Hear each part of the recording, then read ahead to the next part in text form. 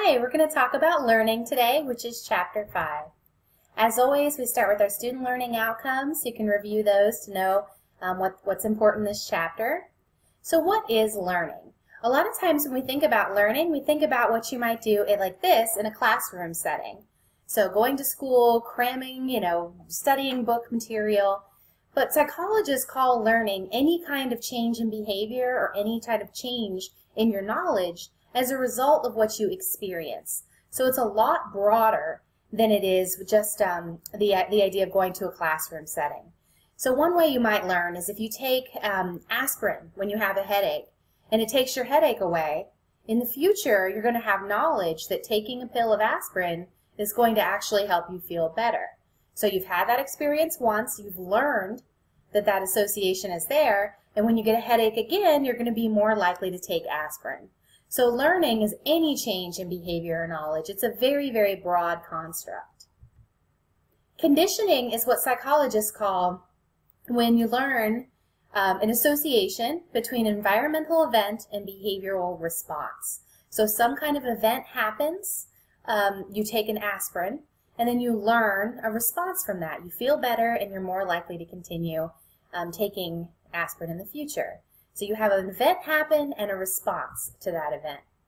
We're going to talk about two types of conditioning. The first is classical conditioning, which is based on automatic behaviors or things that you don't really control.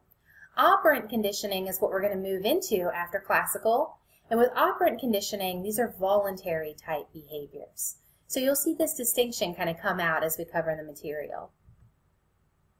New behavior, once it's obtained through one of these forms of conditioning, is shaped or maintained over time. Classical conditioning. Many people have heard of Ivan Pavlov and his experiments with the dogs.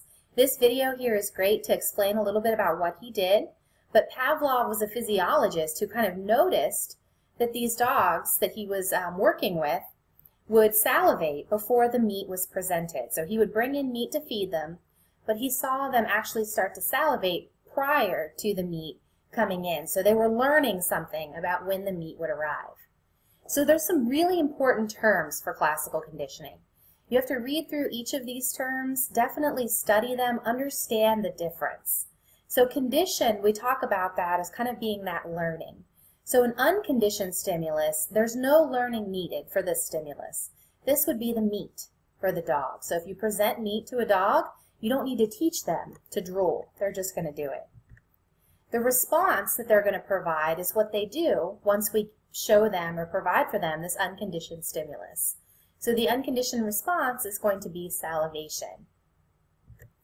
We're going to move into the conditioned side. So because it's conditioned, we know these were learned. So what Pavlov did was he presented a bell before he presented meat. So this stimulus of the bell was initially neutral. It didn't mean anything to the dogs. Dogs don't care about a bell ringing. It's not important to them. But after repeated pairings of the bell with the dog's meat, the bell, the meat, the bell, the meat, eventually that bell became a conditioned stimulus. So it elicited the conditioned response. So the dogs were then salivating to only the bell.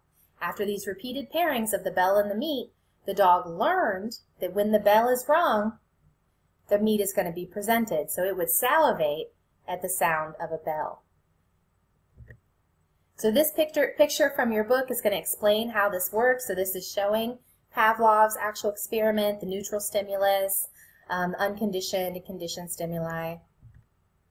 To put this into a human perspective, a lot of people are confused with this classical conditioning and think that it's mostly for animals. But to put it into a human perspective, we'll talk about nursing. So when you have a baby, the unconditioned stimulus for them is, the breast, milk. They want milk. When they have the milk presented, they're going to salivate. So this is an unconditioned response. You don't have to teach a baby that it likes milk or needs milk, and you don't have to teach them to salivate. Many women, though, might put on, before they nurse their baby, may put on a nursing cover like that shown here. So this is a neutral stimulus initially. The baby has no interest in the nursing cover. It's not familiar with the nursing cover. But with repeated pairings of the nursing cover and the breastfeeding, the nursing cover is going to become a conditioned stimulus. So after repeated pairings with the mom wearing the nursing cover, putting the baby to the breast, feeding the baby, eventually, as soon as mom puts on the nursing cover, the baby is going to have the conditioned response of salivating. These are just some funny comics about Pavlov you can read, a couple good videos to explain some of these constructs. Another example to move out of the feeding domain would be something I did. So I used to love this song from the Black Eyed Peas about tonight being a good night. Used to love it. So I thought, hey, this is a great song. Why don't I set it as my alarm? You can imagine how this might have gone wrong. So after repeatedly waking up to this song, I no longer liked the song when I heard it out in public just randomly. So even now, if you play this song for me, it started to be associated with a negative feeling of having to wake up. So it ruined the song for me effectively. Factors do affect conditioning, so there does need to be a conditioned stimulus immediately before the unconditioned stimulus. So if the mother put on the nursing cover and then just pittered around the house, cleaning things or checking her email, there's a long time delay. The baby wouldn't learn this association as well. There's also a difference between the stimuli that are generalized and those that are discriminated. So in this case, if you've got a mom who wears a scarf, so this is a nursing mother, she puts on this scarf. The baby may salivate to the scarf. That would be stimulus generalization. So this similar stimuli is going to target or trigger a similar response in the baby. So the scarf's triggering the drooling. Or you can have stimulus discrimination. So the baby may instead learn that if the mom puts on a scarf or an apron or a robe, that none of those stimuli trigger the breastfeeding. None of those are going to be associated with breastfeeding. It's only the nursing cover that is associated with breastfeeding. So the baby's then going to discriminate. They're only going to have the salivating response to the nursing cover, not to the robe or the apron or anything else. So they're going to discriminate between those stimuli. The extinction and recovery. Extinction, if you have a learned behavior, but you eventually stop making that association. So if you have a dog who's learned when you ring a bell, it gets meat, but eventually you keep ringing the bell, ringing the bell, ringing the bell, but you never present the meat, you'll see extinction of that behavior.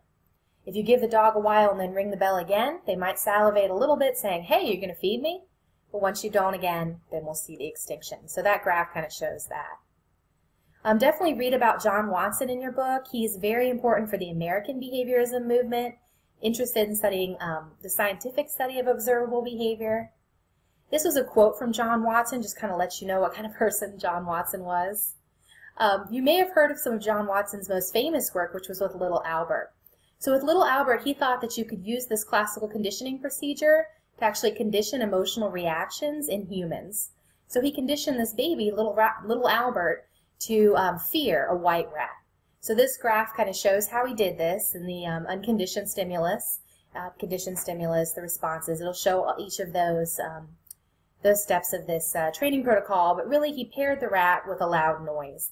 Little Albert didn't like the loud noise. After repeated pairings, he eventually, of the loud noise with the rat, he eventually became afraid or showed fear when shown only the rat. This generalized to being afraid of Watson's beard and of Santa Claus masks and other fuzzy things, and poor kid. But yeah, this is Watson's most famous experiment. His second career, though, Watson was a really interesting character. He had an affair with this woman here who's one of his graduate students, Rosalie Rayner. She was also the person who helped him with the Little Albert study. This affair was very scandalous at the time. He was removed from his academic position, and he actually went into advertising. And he realized that you could pair attractive women with products, and after repeated pairings, that we'd start to have a positive association of the products. So if you pair Paris Hilton with a cheeseburger, and you pair them over and over and over and over again, we're going to learn an association between this product and the cheeseburger, or the cheeseburger and Paris Hilton, or sexuality. So he kind of brought us that. So thanks, Watson. Some contemporary view of classical conditioning. We know now there's some cognitive aspects, typically that we look and see if a signal is reliable before we follow it, so you can kind of review that. Also, we look at evolutionary aspects, so we know that if you have something that you eat and it makes you sick, maybe even for an unrelated reason, like you get the flu, that many of us will then not eat that again. So we've learned something. It's a taste aversion type of learning. I did that with Fig Newtons. I ate a whole sleeve of Fig Newtons once, then got sick, threw them all up, and now they make me totally nauseous. If you even show me one, I'm like, oh! So probably experienced that. Operant conditioning. With operant conditioning, we're talking about voluntary behaviors. We're going to talk about reinforcement and punishment. Thorndike you can read about in the book, but generally he put cats in a puzzle box and tried to see how they would escape through trial and error. The things the cats did that improved their chances of getting out of the puzzle box, they continued to do. Those that didn't influence their chances of getting out of the puzzle box, they stopped doing. B.F. Skinner built on Thorndike's work. He called operants any active behavior that generates a consequence. So if you put $1 into a vending machine and it doesn't give you anything, but then you shake it and out pops your Snickers bar, you're going to have a consequence for shaking it that's going to make you more likely to shake it in the future if you're not given your Snickers bar. Reinforcement always, always, always increases the likelihood of behavior. This is very, very important that you understand that distinction. Reinforcement is always increasing behavior.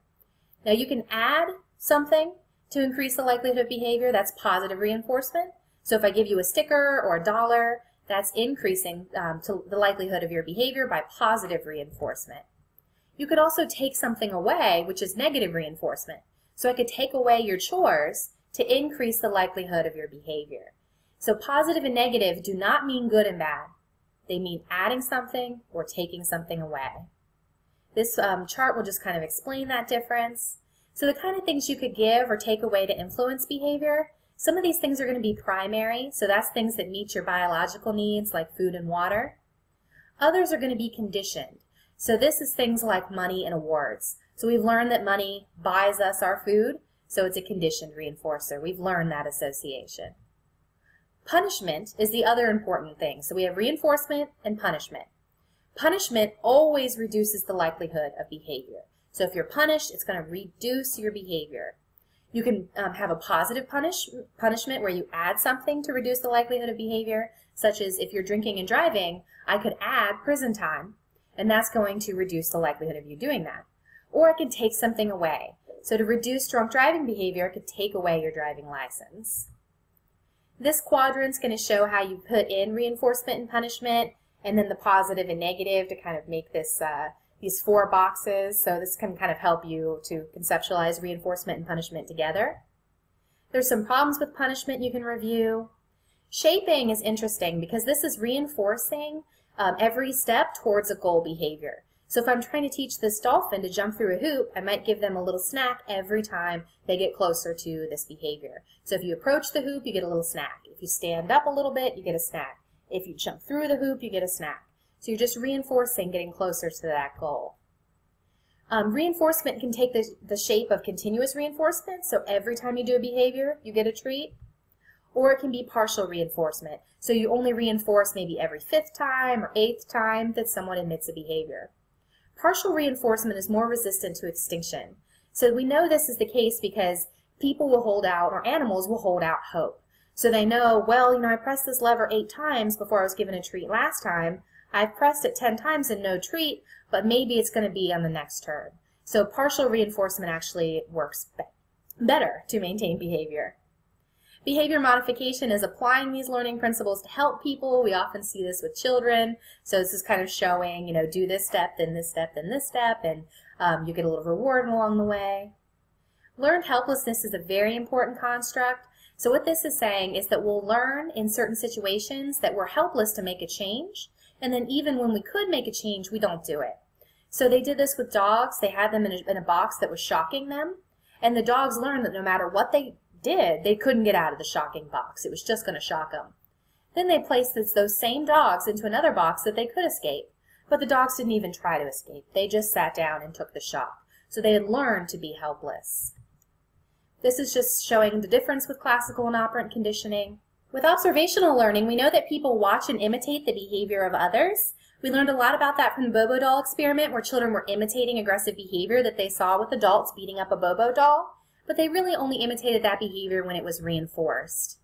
Mirror neurons is the final topic, and these are neurons that we now know that we have that are activated not only when we watch or when we do it in action, but when we watch somebody else do it. So this really shows that we're wired to learn from watching others. Bye.